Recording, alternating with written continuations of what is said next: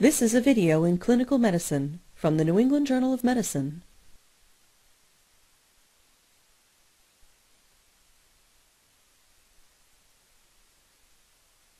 Pericardiocentesis is indicated as an emergency procedure in patients with cardiac tamponade. Accumulation of fluid within the non-distensible pericardial sac can increase pressure on the heart, leading to impaired cardiac filling and decreased cardiac output. The use of emergency pericardiocentesis to aspirate the fluid can be a life-saving procedure that restores normal cardiac function and peripheral perfusion. The classic presentation of patients with pericardial tamponade includes Beck's triad of jugular venous distension, distant heart sounds, and hypotension. Most patients will have at least one of these signs. All three rarely appear simultaneously and then only briefly before cardiac arrest. Other signs of cardiac tamponade may include a pulsus paradoxus greater than 10 millimeters of mercury, an electrocardiogram with a low voltage QRS or electrical alternans, or a chest radiograph with an enlarged cardiac silhouette. Recent clinical studies report that dyspnea and tachypnea are the two most common presenting features among patients with cardiac tamponade. The rate of pericardial fluid accumulation has a sizable effect on the rate of clinical decompensation. A patient with a rapidly accumulating pericardial effusion may present with severe respiratory distress, agitation, tachycardia, and hypotension before his condition quickly progresses to obtundation, bradycardia, and pulseless electrical activity. Patients at risk for pericardial tamponade include those with metastatic cancer, a history of mediastinal radiation, end-stage renal disease, tuberculosis, traumatic injury, and those who have recently had cardiac surgery. Pericardial tamponade should also be considered as a possible cause of cardiac arrest with pulseless electrical activity. Bedside ultrasonography can be used to identify pericardial fluid as well as features of pericardial tamponade. Practitioners without ultrasound expertise should consider consultation with a qualified radiologist or cardiologist. Pericardial fluid and diastolic collapse of the right atrium and ventricle are diagnostic of pericardial tamponade. A finding of a dilated inferior vena cava without respiratory variations in size further supports this diagnosis. Emergency intervention is required. Emergency pericardiocentesis is not indicated for a patient with a pericardial effusion and stable vital signs, as demonstrated here by the same actor portraying a stable patient. This condition should be monitored and appropriate medical management initiated, which may include a scheduled non-emergency drainage procedure. The combination of a traumatic pericardial effusion and unstable vital signs is a relative contraindication to emergency pericardiocentesis, since these circumstances are an indication for emergency thoracotomy. Although pericardiocentesis can be used as a temporizing measure, the patient will still require a thoracotomy since ongoing bleeding can cause a rapid reaccumulation of blood within the pericardium. Other relative contraindications to emergency pericardiocentesis include myocardial rupture, aortic dissection, and a severe bleeding disorder. However, there are no absolute contraindications in a patient whose condition is unstable and in whom emergency pericardiocentesis would relieve a life-threatening pericardial tamponade.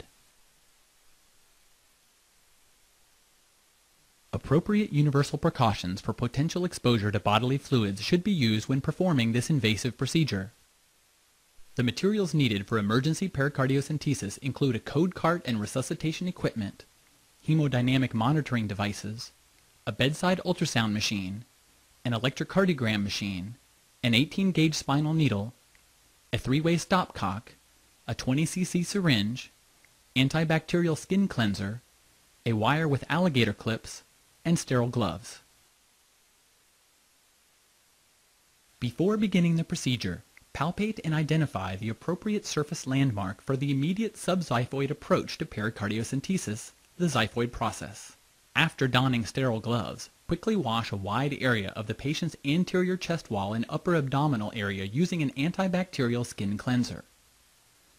Drape the area with sterile towels. During an emergency, local anesthesia is not typically used because of the time-sensitive nature of this procedure. However, when the clinical circumstances allow, use local anesthesia to enhance patient comfort. The patient depicted here has cardiac tamponade and pulseless electrical activity, which requires cardiopulmonary resuscitation and an immediate emergency pericardiocentesis. In a patient whose condition is more stable, consider raising the head of the bed by 30 to 45 degrees to permit more direct access to fluid collections. Draping will not be used here so that the viewer can see the surface landmarks. Ultrasound-guided pericardiocentesis is recommended because it allows direct visualization of the pericardial effusion as well as the needle used for drainage as it enters the pericardium. If an ultrasound machine is not available, electrocardiographic monitoring is recommended during the procedure to indicate when the needle makes contact with the myocardium. A blind approach can be attempted if neither electrocardiographic monitoring nor an ultrasound machine is immediately available, but this approach is often associated with unacceptably high morbidity and mortality as compared to one that incorporates ultrasonography or electrocardiography. Use bedside ultrasonography to identify the pericardial effusion and to guide your approach to emergency pericardiocentesis. The immediate subxiphoid approach to emergency pericardiocentesis begins just below the xiphoid process. Insert the spinal needle with the stylet in place to prevent dermal tissue from plugging the needle. Once the needle has punctured the skin, remove the stylet and attach a 3-way stopcock and a 20 cc syringe. Advance the needle toward the left shoulder while aspirating continuously. The internal images presented here show the needle entering the thoracic cavity and advancing toward the heart. After puncturing the pericardium, the needle enters the potential space surrounding the myocardium. Using real-time ultrasound imaging, guide the needle toward the largest collection of pericardial fluid. Withdraw fluid from the pericardial effusion by aspirating with the syringe. Removing even a small amount of fluid can lead to dramatic improvements in cardiac output and blood pressure.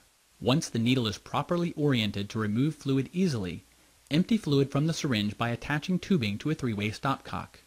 Continue to remove pericardial fluid until vital signs normalize and no further fluid can be removed from the pericardium. The peristernal approach is an alternative method for performing emergency pericardiocentesis. Insert the needle perpendicular to the chest wall in the 5th intercostal space, just lateral to the sternum. Use ultrasonography to locate the largest portion of the effusion that is close to the body surface and guide the needle into the pericardial sac to aspirate fluid. If ultrasonographic guidance is not available, attach a sterile alligator clip and wire to the spinal needle and connect the wire to a precordial lead on a continuous electrocardiographic monitor. As you advance the needle, monitor the electrocardiographic tracing for ST segment elevation, which indicates that the needle has been advanced too far and is in contact with the myocardial surface. If this occurs, withdraw the needle until ST segment elevation resolves, then redirect the needle to obtain pericardial fluid. Blind pericardiocentesis can be performed by entering the skin at a 45-degree angle and advancing the needle toward the left shoulder. Again, this approach to the procedure is associated with a higher rate of complications than when it is guided by ultrasonography or electrocardiography.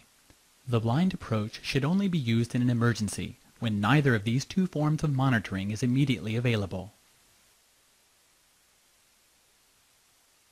After completion of the pericardiocentesis, visualize the heart with ultrasonography to confirm the removal of the pericardial fluid and adequate cardiac function. Continue with resuscitation as needed, depending on the patient's hemodynamic response to the procedure. Obtain a chest X-ray after the completion of pericardiocentesis to assess for complications such as pleural effusion or pneumothorax. Continue to monitor the patient for signs of hemodynamic instability and for physical findings that suggest fluid is continuing to accumulate in the pericardial sac. Definitive care may include placement of a soft catheter in the pericardial space or surgical placement of a pericardial window to allow for continuous drainage. As with any invasive procedure, complications can occur. Those most commonly associated with pericardiocentesis are cardiac dysrhythmias, cardiac puncture, pneumothorax, and coronary vessel injury. Other associated complications include peritoneal puncture, liver or stomach injury, puncture of the internal thoracic artery, diaphragmatic injury, and death. Emergency pericardiocentesis can be a life-saving procedure when pericardial tamponade is present. Ultrasound guidance is recommended to minimize the potential complications. After completing the procedure, continue to monitor the patient for signs or symptoms of recurrent tamponade until definitive care can be provided.